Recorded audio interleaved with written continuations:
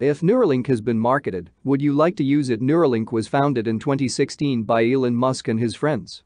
As recently as August 2020, Musk showed off his new Neuralink machine and showed off an early version of the gadget he planted in a pig. This Neuralink machine demonstrates the ambition of grafting computer chips into living things. Elon Musk shows off a pig with a chip implanted in his brain. He wanted this chip to be used by humans too. The chip implant will allow a person to control a cell phone or computer with his mind. He also argued that this chip could later be used to treat diseases such as dementia, Parkinson's and spinal cord injuries. Back to the question, if Neuralink has been marketed, would you like to use it? Never will.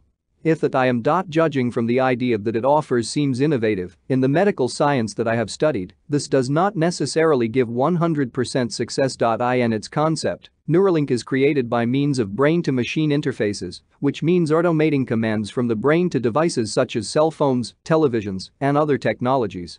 This means you don't have to bother pressing the next button on Jukes or Spotify. You just think about it, and then the song switching will run automatically. Well, here is an important problem in my opinion. Neuralink is installed by performing an operation on the brain where a kind of chip will be inserted.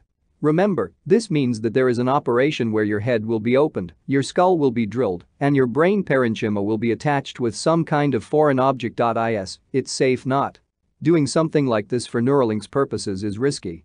The brain itself has a blood-brain barrier, or what is known as the blood-brain barrier, which plays a role in protecting foreign substances that will enter the brain.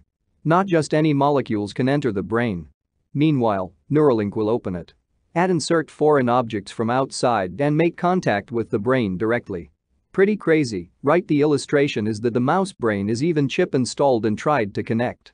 Although this is an innovative thing, I still insist on rejecting it in the body because the risk is quite great.